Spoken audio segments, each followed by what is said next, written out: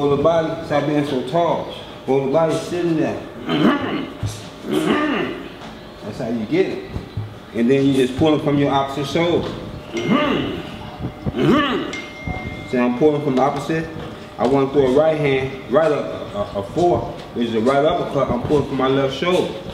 I want to throw a 5, I'm pulling from my right shoulder. And I'm still on the angle.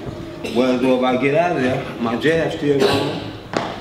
If I want to go in the body, I slide to you this way. I'm still moving my head.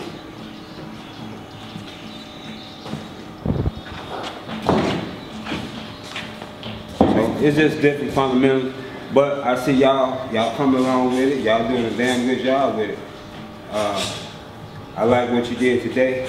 When you felt yourself up the way that you kept your hands.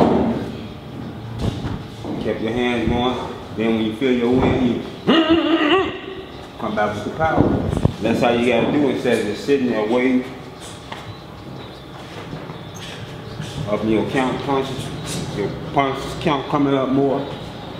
Your punch count coming up more. That's confidence within itself. That's how you get your confidence, by hitting them. You ain't hit nobody, your confidence is right here.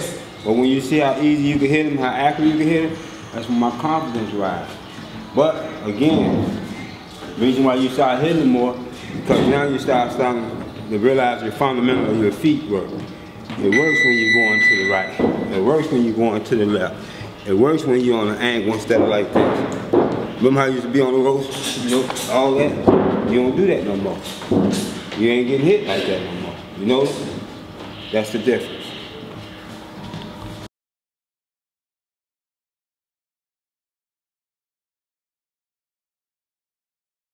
You